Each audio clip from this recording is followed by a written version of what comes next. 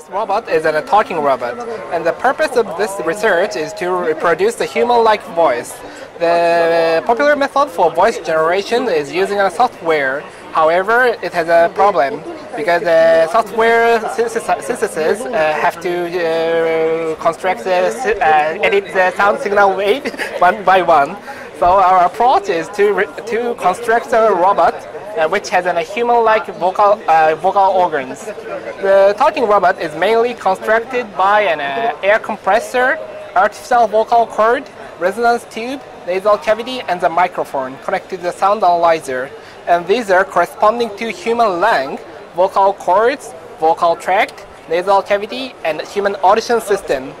For the voice generation, the airflow are generated by an air compressor, and the artificial vocal cord make a vibration, and this vibration generates a source sound, and the generated source sound led to the resonance tube.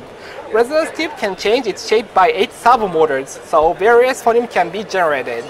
Also, with opening and closing the nasal valve, it can generate a nasal sound like M sound or N sound. And for the future work, we would like to use this robot for a training system or a humanoid robot.